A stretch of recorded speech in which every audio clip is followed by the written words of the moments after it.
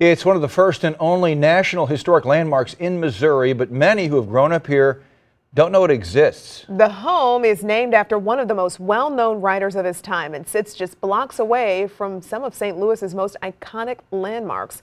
Claire Kellett takes us to the historic attraction that's making St. Louis proud. You may have driven by it and had no idea. The Eugene Fieldhouse and Museum in downtown St. Louis, just a block from Busch Stadium. A lot of times we get people who say, I've walked by several times, but I've never been here and I thought I'd stop, and we are glad every time somebody does. Stephanie Bliss is the museum director, one of the few national historic landmarks in the region. We are just one of very few in Missouri and in St. Louis, and we're very proud of that. But who was Eugene Field? The house was saved because of Eugene Field, who was a famous writer and poet in the late 1800s. His poems mainly appealed to children, like The Duel, Little Boy Blue, or the one you might still remember. Winkin', blinkin', and nod one night, sailed off in a wooden shoe, sailed on a river of crystal light into a sea of dew. And at the end of the poem, you see that it's the little boy, and he's winking and he's blinking and he's nodding off to sleep while his mother tells him a light story. Today, Eugene is remembered as a poet, but in his time, he was famous for his newspaper writing and is known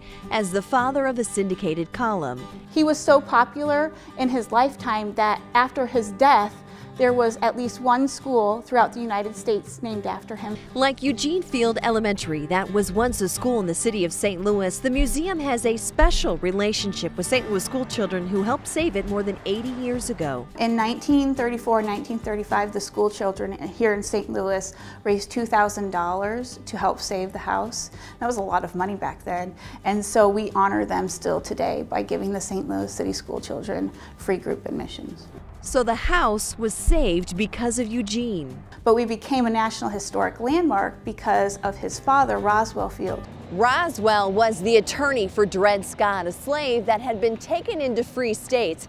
His case, suing for his freedom, started right here at the old courthouse. But without Roswell, his case never would have made it to the highest court in the land. He changed it from a freedom suit to one about citizenship, and it was the first time that citizenship was argued in federal courts, and that's how it made it up to the U.S. Supreme Court. The Scotts lost, but because of the high-profile case making it to the Supreme Court, one outspoken critic of the decision was thrust into the national political scene, a relatively unknown Illinois lawyer, Abraham Lincoln.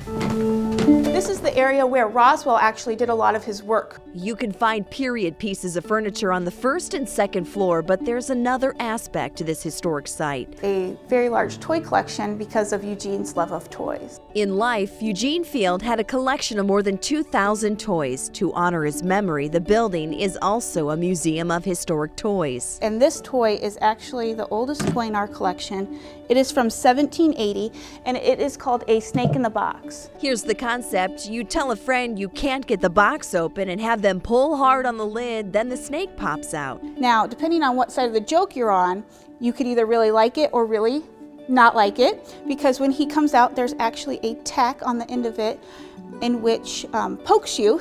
Ouch! So from learning about an historic trial to the poems of a famous writer or his collection of toys, the Eugene Fieldhouse could have something for everyone in the family. If you haven't been down here, give us a try. If you ever come down for a baseball game, come a little early and stop by and see us. In downtown St. Louis, Claire Kellett, News 4.